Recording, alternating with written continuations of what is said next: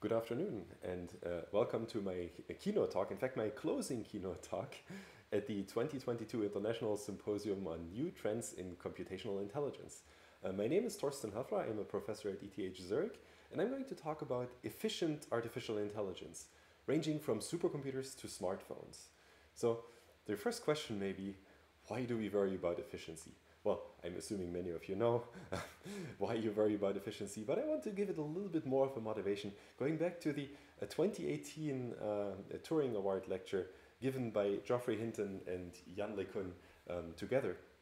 And I want to specifically take one thing that Geoffrey Hinton says, or actually two quotes from him, that really the deciding factor for the artificial intelligence revolution today was the increase in compute power. So bigger efficiency, bigger affordability, bigger models. And furthermore, he said that I think a lot of credit for deep learning goes to others, people who create the data, but that's not part of this talk, and the people who made computers go fast.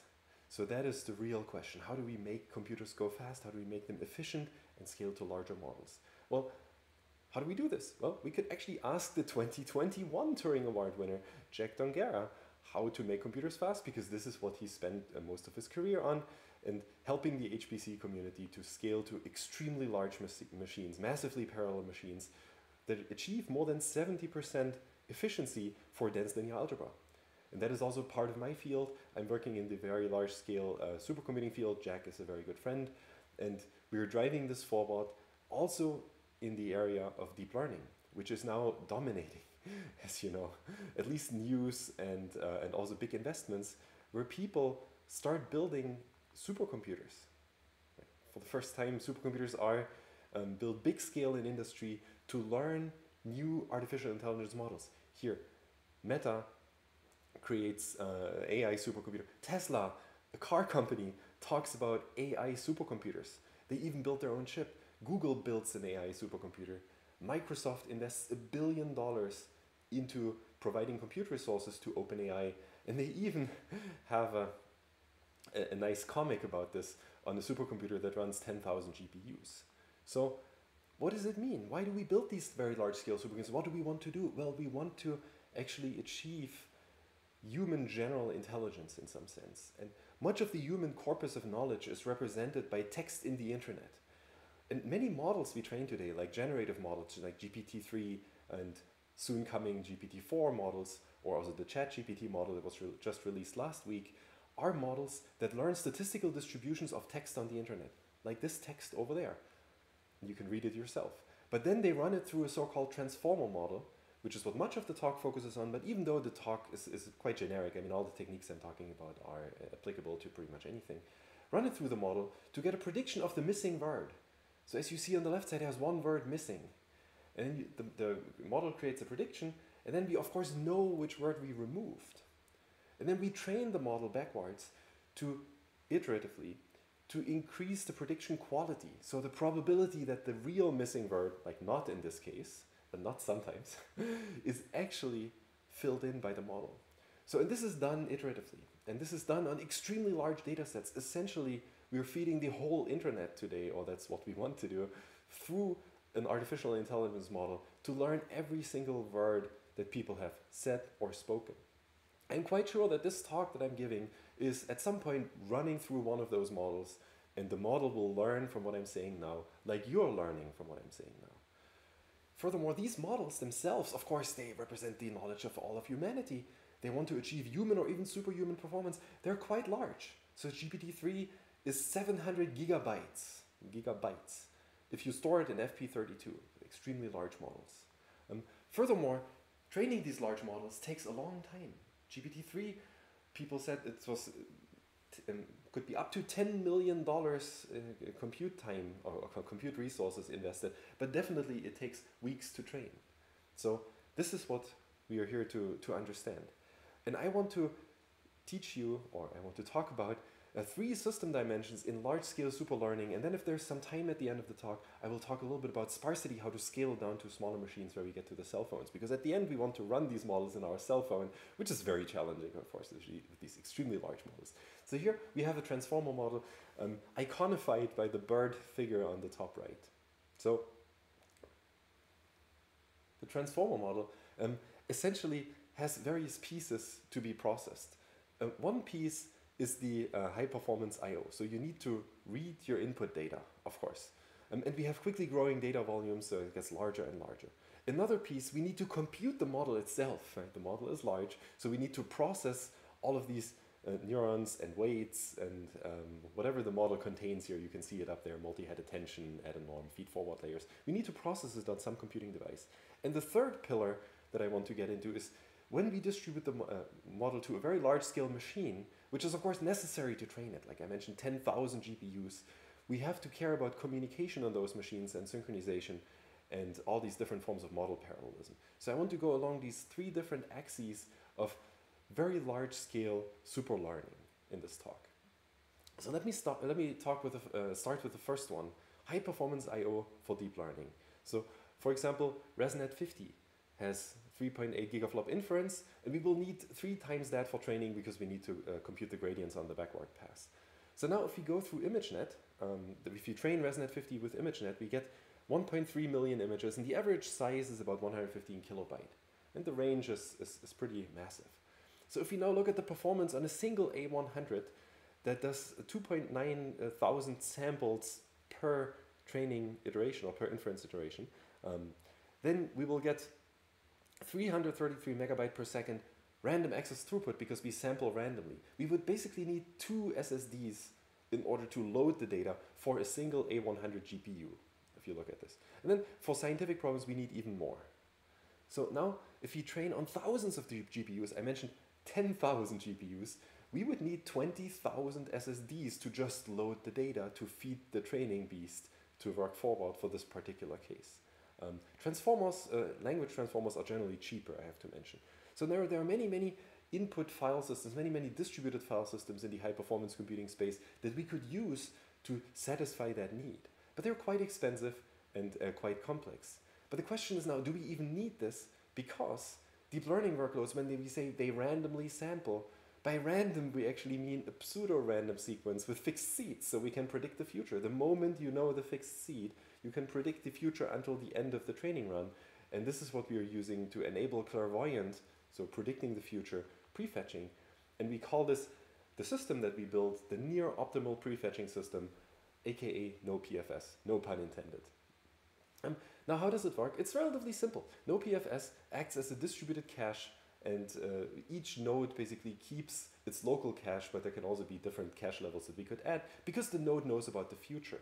So now we could look at the access frequency of every single sample. As you know, in deep learning, when we sample mini batches randomly, we will actually sample the same image or the same input sample multiple times. And now each of those samples has now a different access frequency ranging from 1 to up to 12.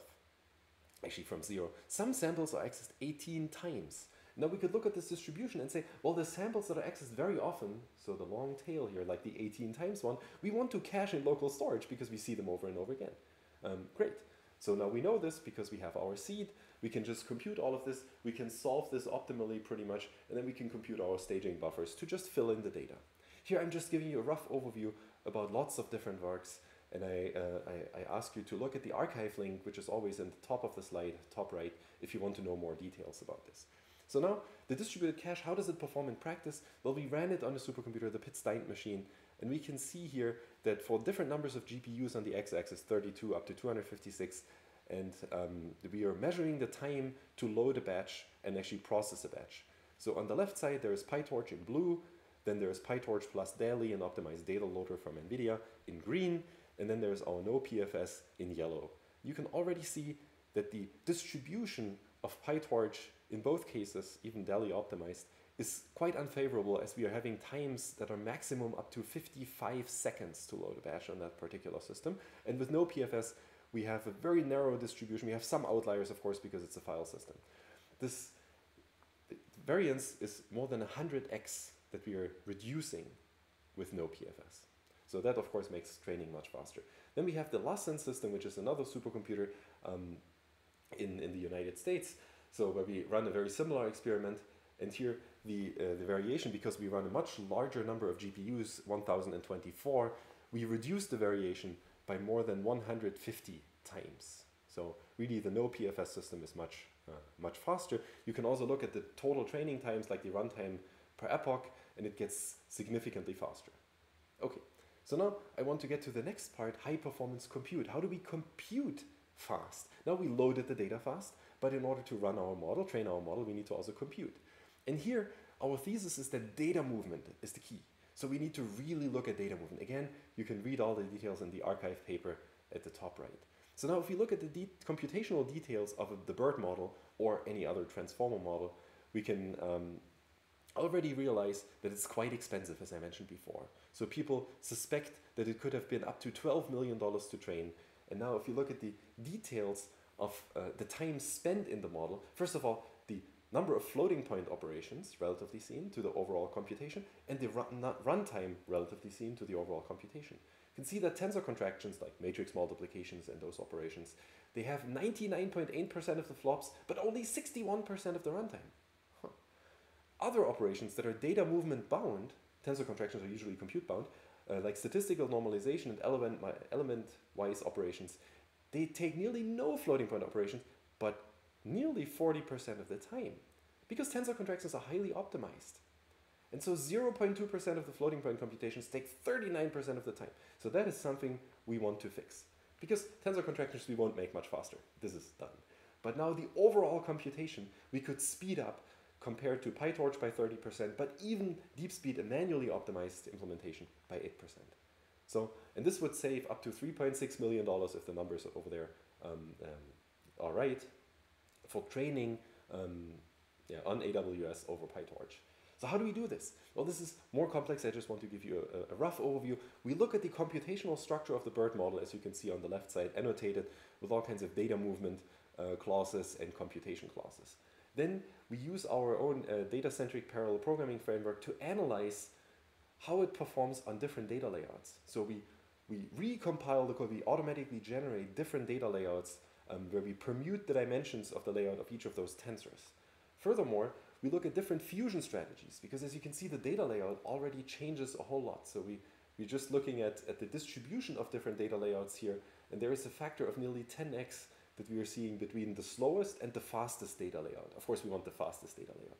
Then we can fuse these many operators that you're seeing in multi-head attention on the left in different ways. So we look through all different fusion strategies. Then we build an overall configuration selection graph where we look at all these possibilities that we now have. It's an exponential space, of course, and find the shortest path, in brackets, the fastest path, the fastest processing path.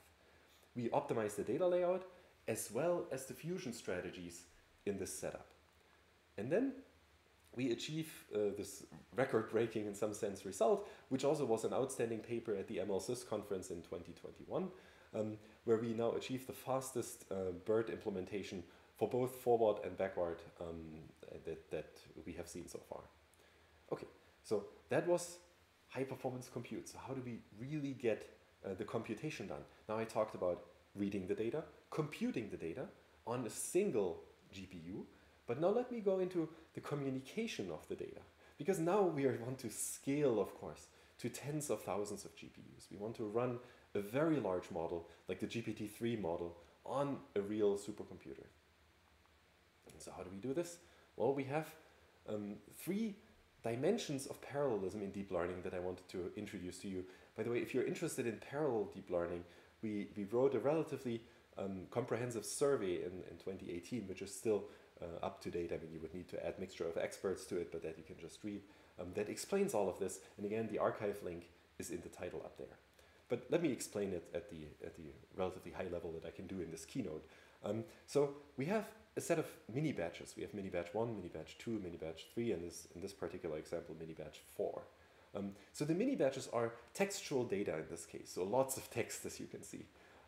So then the first form of parallelism that you could use is so-called data parallelism, where you take different parts, let's say these 3 different pages of text from the first mini batch, and you run it through 3 different copies, full copies of the model. So here we have 3 different model copies in green, in blue, and in yellow. So now Of course, it may be that your model is too large to fit. As I mentioned, just the weights of the GPT-3 model are 700 gigabytes. So no accelerator today can fit a 700 gigabyte model, at least none I know of. Maybe a Cerebras machine could. But then what you could do is you could distribute the different layers to different accelerators, like GPUs. For example, you could take the first layer, the yellow shaded here, on a different GPU than the second layer, the red shaded here, which is then on a different GPU, again, than the last layers and also the loss function, for example, in the blue shaded layer. That is called pipeline parallelism. So it goes from left to right. We employ 3 different accelerators. So in this case, if you combine these 2 different forms of parallelism, you would already use 9 accelerators. 3 in the pipeline parallel dimension, 3 in the data parallel dimension. Now, if you want to use more accelerators to get speed up, for example, like your training is too slow, you could even cut each of those operators into different pieces. So for example, the top left operator we could cut in the green, the blue, and the yellow piece. Again, we could have these pieces processed on each accelerator separately. So what this now means, this picture shows you how to run this model on 27 different accelerators, because we have 3 by 3 by 3, 27 different accelerators.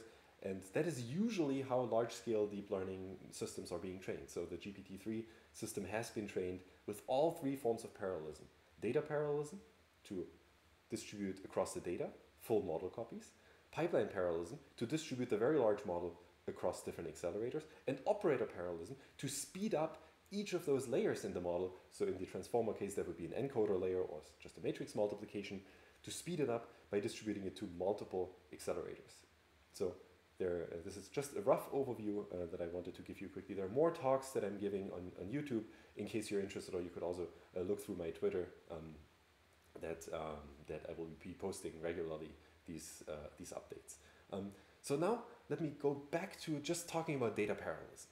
Okay, so data parallelism is really the easiest form of parallelism. But the interesting thing is what we can do, that in data parallelism, or to just go back to that slide briefly, what we do is we run this mini batch, parts of these mini batches, through 3 different accelerators in that example.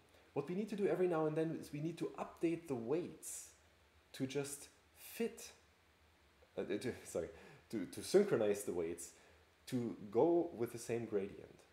Like, we need to make sure that before we go to the next mini batch, all of the 3 model copies have the exact same weights to start with. But of course, they have learned different things because they have looked at different examples of the mini batch. So now we need to synchronize these models. In brackets, we need to just sum them up. Either we sum the weights, or we agree on the weights, or we agree on the difference applied to the weights, which are the gradients. Typically, we agree on the difference applied to the weights, which are the gradients. And this is what a stochastic parallel, stochastic gradient descent typically does. But now it turns out that these gradients, they can be sparsified quite a lot. So in fact, in practice, we can drop, or we can choose to not communicate 90 to 99.9% of the gradient values and achieve still similar accuracy. So how does it work? Well, before sending the vector, this is a very large weight vector. If I have 175 billion weights, my vector will have 175 billion gradient difference entries. What could I now do? Is I could now say, well, let me only maintain the 17 billion largest entries of this vector, and remember the other ones in a local array that I'm sending later, like when I'm summing them up. So every single time I compute my gradients locally, I sum them into a local array, but what I'm sending for synchronization to the other nodes is only the top k entries, let's say the top 10%. And if I'm doing this, I will actually achieve similar training accuracy, but of course at much reduced communication costs, because I'm only communicating 10% of the values. So we could now show this formally, that this in fact also converges. But here I would recommend, again, in the context of this keynote talk, I just want to mention that these techniques exist. And if you really care about details, please look at the archive link or at the NeurIPS 2018 publication where you can read how to prove all the details. You could also see empirical estimations of these values here, like this eta, that it actually holds in practice. And you can see fully trained results where you see, for example, this ResNet 110, that the difference between the baseline in red here and the various k for k equals 0.025% up to 0.2% is negligible. So the error at the end is about the same for linear regression or this RCV1 convergence. So you can throw away, not really throw away, but omit the communication of many of the values and sum them locally for later communication. Right? That's a standard technique. But now comes the question, how do we implement this efficiently? So we implemented a framework called SparseML, which really implements these sparse reductions for these decentral updates. Again, you can look at the paper in detail on the archive link. Because the gradients, the sparse gradients, are going to look very different on each of the processes. Here in this case, I'm showing 4 processes in 4 different colors from left to right. And then I'm showing the all-reduce algorithm going from top to bottom. First, 2 neighbors sum up their values, and then 2 neighbors with a skip neighbor of 1 sum up their values, and for a number of processes of 4, this overall computation will have computed the all-reduce, like the sum of all the values, as you can see, successfully. But now the gradients, the top k gradients, are going to look different for each of the nodes. So here is the gradients for node 1. The block itself is the overall vector. Everything that is white is 0, so these are values that are not sent, and everything that is black are non-zeros. These are the top k values that are sent. Now the gradient on node 2 looks different from the gradient on node 3, from the gradient on node 4.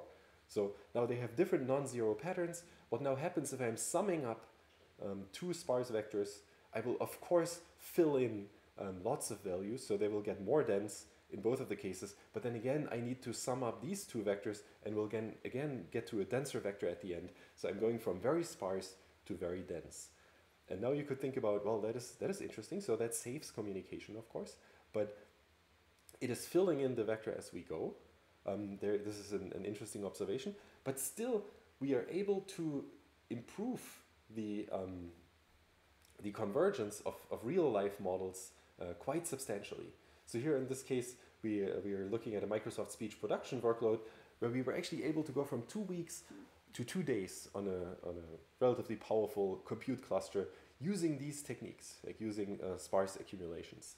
And then you can also see various systems that we are looking at.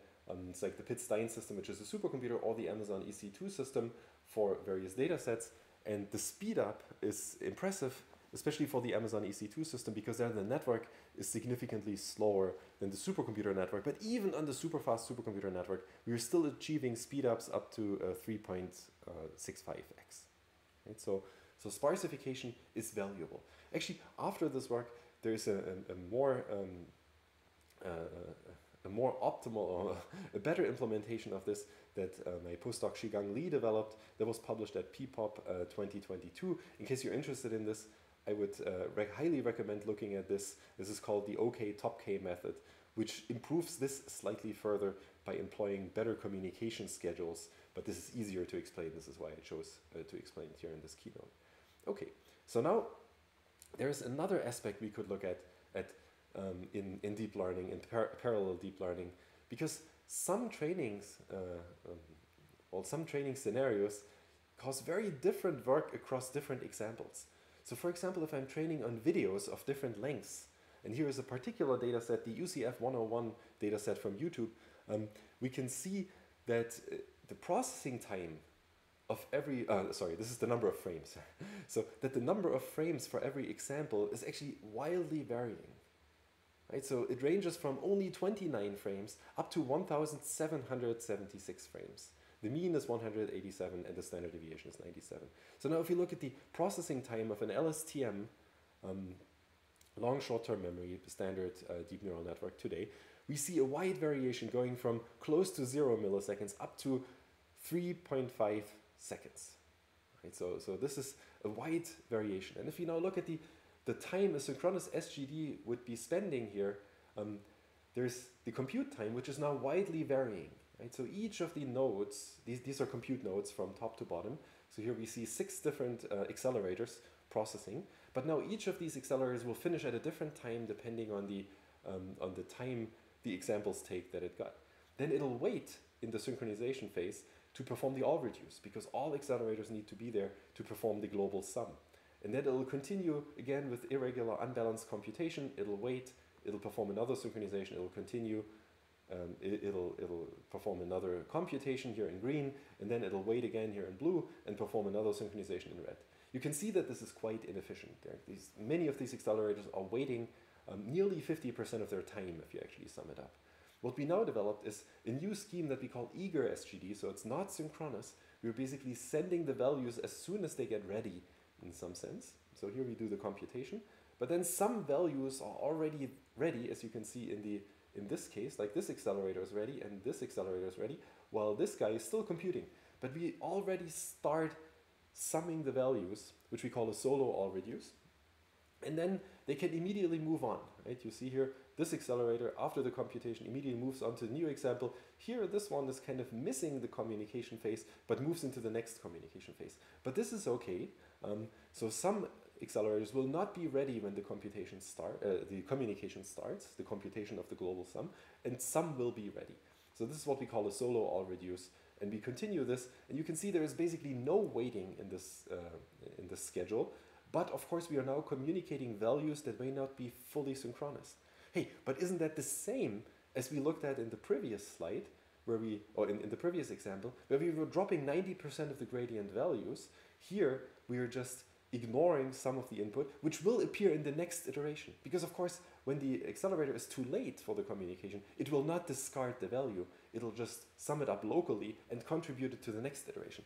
So you could implement this on SmartNICs, for example. The SPIN project, Streaming Processing in the Network, also a project in my lab that could be used to implement this fully asynchronous synchronization or a summation.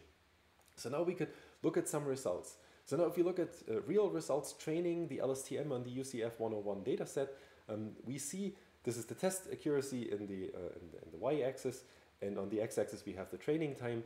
And we can see that for the synchronous SGD, it takes quite a while, the yellow line here, it takes quite a while to get to the example, to get to the speed. And for the eager SGD, to get to the accuracy, eager SGD, it's significantly faster.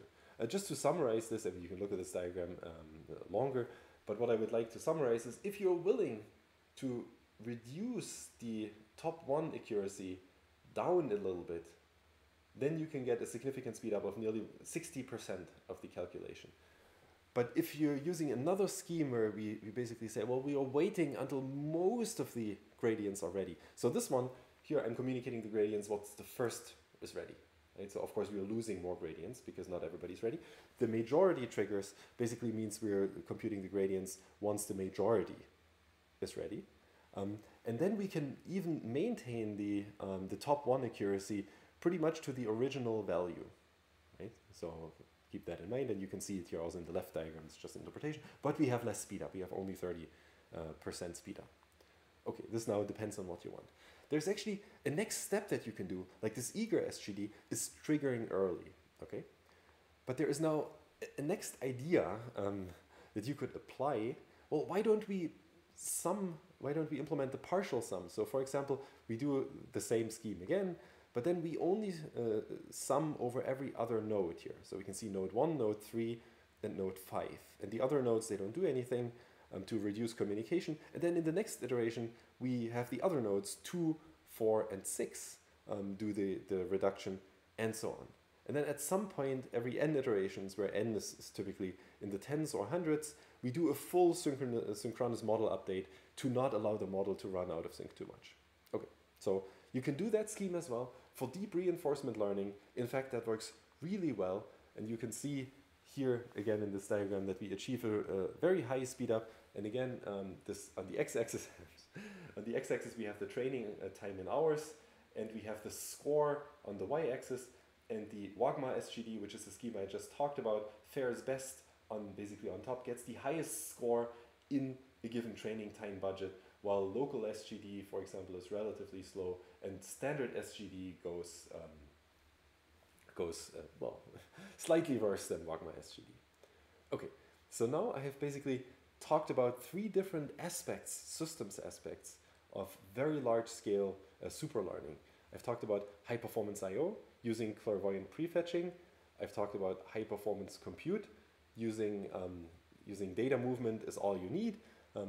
And I talked about high performance communication, which is also quite challenging. In fact, this is the most challenging part. Here, Shigang Li's paper Chimera is also to be noted, which is a different pipelining scheme. And this pipelining scheme is so great that it was actually a best paper nominee at the Supercomputing conference last year. And the idea here was that we could actually run the pipeline parallelism at the same time forward as well as backward, so that we get a higher pipeline utilization. But unfortunately, I don't have enough time in this little keynote to give you all the details, but I highly encourage you to check the papers. There are lots of these talks. I've given you an overview of these various schemes here. Lots of the talks are on our YouTube channel at my lab, and you can watch them in full length instead of me just giving them an overview at your leisure. Okay, so with that, I would actually go to the second part of the talk. Now, how do we train models that are larger than the largest computer can actually hold? Right? Or, in other words, because the title of the talk was Efficient AI from Supercomputers to Cell Phones, how can we compress the models so much that they can run on my cell phone? Right? Because at the end, we ideally want to run on cell phones.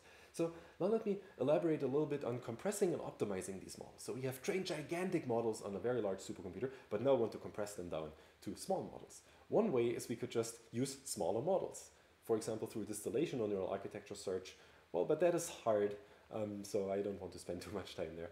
We could use operator factorization. So we could represent matrices, like matrix multiplications, as factored decompositions.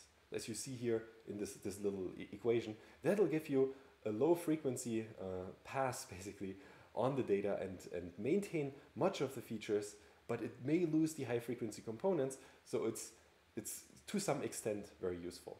Then we could use value quantization. So we can represent our values, our floating point values typically, as with smaller number of bits. This is a very popular technique. Most people do this today in deep neural networks. You train in FP32, sometimes you also train in FP16, but then when you put the models in inference, you either quantize them down to even integers, like 8-bit integers, 16-bit integers. We even have a model that we call GPTQ that quantizes weights down to 4 or even 2 bits. Right? So look for our publication together with Dan Ellistar, actually led by Dan Ellistar at IST, how to quantize GPTQ models.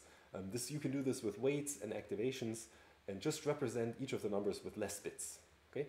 I'm not going to talk about this today. Then we can compress the values themselves. Right? Of course, it's quite a simple scheme. You can just compress the model, like with a model like gzip, but that's of limited use, I would say. And then there's a really new technique, a nice technique, where we can reuse parameters across neurons, parameter sharing. So we have done some work there on the shapeshifter networks, or CNNs are parameter shared networks at the end. But shapeshifter networks generalize this to arbitrary networks, for example, also parameter sharing in transformers. Or we could also call this parameter search for neural architectures. And then what I want to spend on the remaining 10 minutes is sparsification.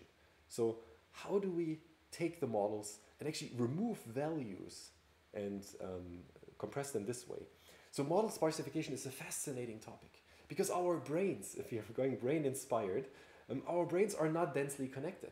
So why is our computation of deep neural networks today absolutely fully dense in most of the cases? Well, it is for technical reasons, I would say, because the training has to work and the implementation has to work well, and dense is much easier to implement than sparse. And also I will elaborate a little bit more why training dynamics recommend probably sparse models because of the SGD dynamics.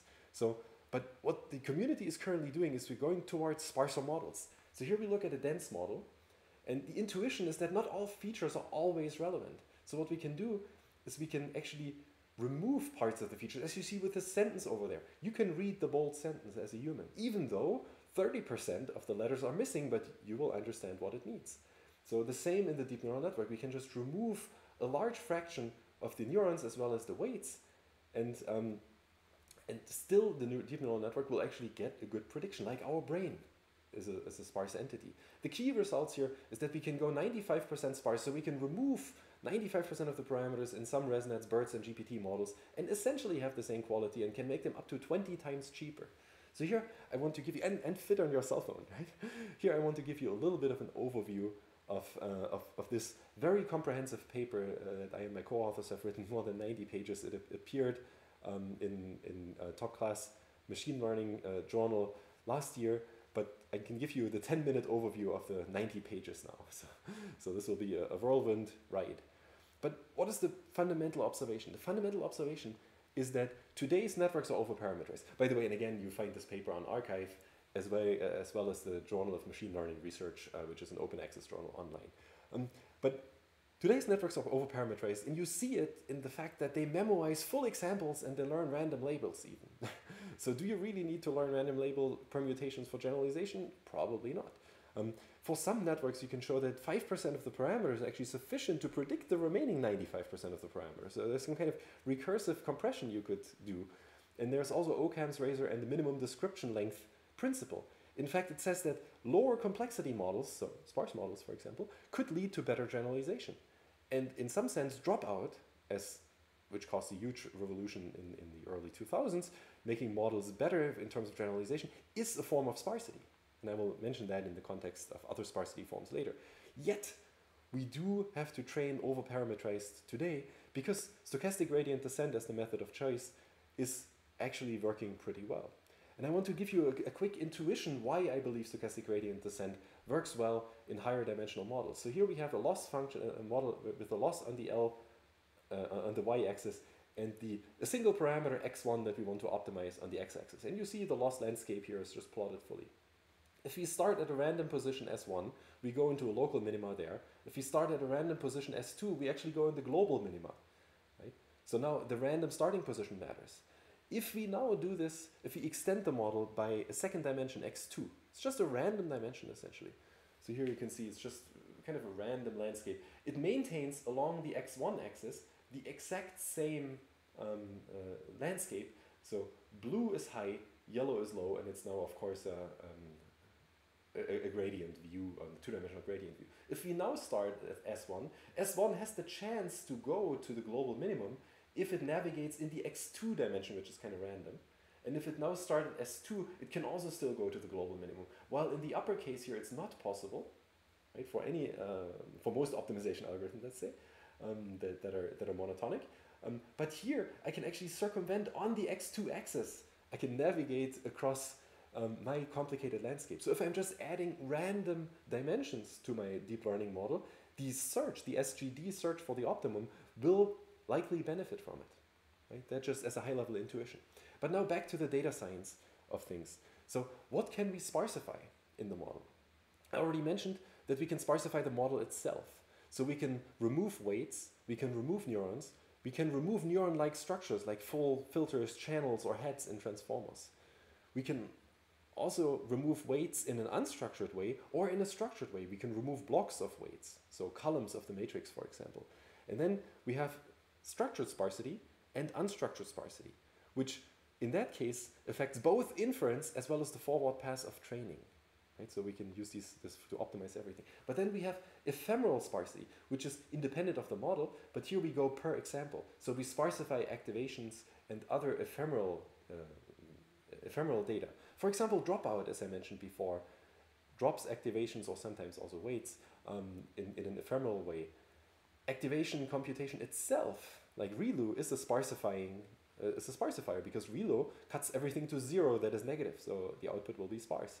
You could sparsify gradients, you can sparsify errors, you can sparsify the optimizer state of your models. So for gradient-based optimization, of course. Conditional computation, like mixture of experts, which is a topic that is greatly accelerating these days, is a form of ephemeral sparsity. You're now routing your signal only through a subset of your model, not the whole model.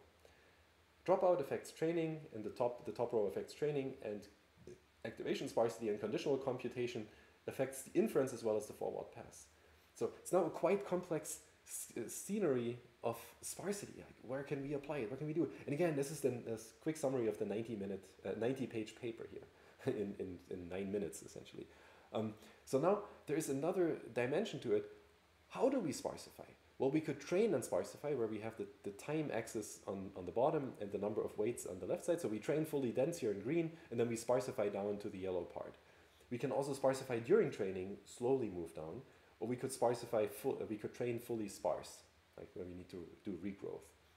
All of these methods fit a general schedule where we initialize the structure, we initialize the weights, we initialize training, we prune and regrow, and then we retrain, and then we of course iterate on some of these schemes. So this is a relatively simple sparsification schedule.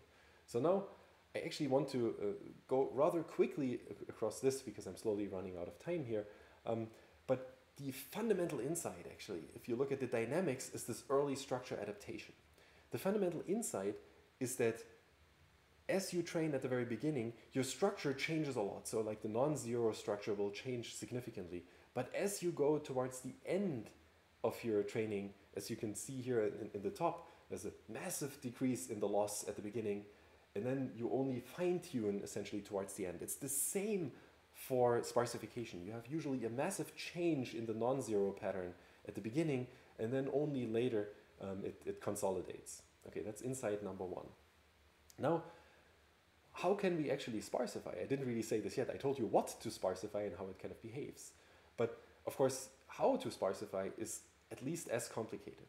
So we could now train n to the k models to convergence while we're leaving k out. But that's crazy. That's exponential, and each model is very expensive. But then we can use various techniques to train sparsify without data. Right? So we could remove similar neurons and weights. We could remove similar weights by magnitude. We could remove trivial elements in a data-driven way. So we run data through. We check whether some elements do something to this data distribution or not. We could do this by sensitivity. We could also do this by correlation and similarity merge. These are all complex schemes that I don't have time to cover. We can do this in the training. We can actually amend the loss function, which is very often done in practical data science, like have a sparsifying penalty, like an L1 penalty, for example, like a regularization. Ideally, you want L0, but typically you do L1. Or you could use statistical variational techniques. Again, if you want to know all the details, I would recommend to look in the paper. So just to give you one example, one simple example at the very end of this talk, magnitude-based pruning. We could take, these are the parameter values and the count. So there's a histogram of the parameter values. So it's centered around 0. So most of the parameter values are close to 0. What you do is you remove 70% of those values, right? So you remove all the values around 0, and then your accuracy goes from 76% target accuracy to 36%. After 3 epochs retraining, we are actually back to 71%. This is quite interesting. You could use now the Taylor expansion of the loss function, which I don't have time to cover, to actually correct for this error you're making. Right? And magnitude pruning is just a special case of a 0th order expansion of the loss function. And again, I have to refer you, for the lack of time, I have to refer you to the overview in the paper. But what you will learn is that actually global magnitude pruning is a good idea. Like the simplest scheme is a good idea if you have enough compute time. So that is quite nice. And I would like to skip this slide here and really get to the last point in best practices for sparsification. So if you really want to run large models on smaller computers, going down to the cell phone, I would recommend the following best practices. So first of all, you need to pick the right pruning strategy. So you need to pick the right strategy how to remove these weights. Try regularization and magnitude pruning with iterative retraining. It's usually a good idea. Furthermore, retraining and fine-tuning is absolutely necessary to find good quality for the inference case. Second, you need to think whether you want to do structured pruning or unstructured pruning. Structured pruning typically enables higher performance on most compute devices, but also it has this inductive bias feature, unfortunately, that or fortunately sometimes, that you could use for better accuracy or data efficiency. So this is a bit more complicated, but you need to consider it. Furthermore, you need to worry about the distribution of sparsity. Not every operator sparsifies equally well. So some layers are really hard to sparsify, like typically layer norm, and the input and output layers are hard. Some are easy. And then, of course, you need to combine ephemeral as well as model sparsity for better performance. So do you want to only sparsify the weights or the activations? And can your compute device take advantage of weight and activation sparsity at the same time or not? So these are 5 rough guidelines extracted from this 90-page paper that I summarized in 9 minutes, and I apologize if it was a little bit too fast. And with that, I would like to conclude my talk, and I'm open for questions, and I'm happy to answer any questions you may have. Thank you.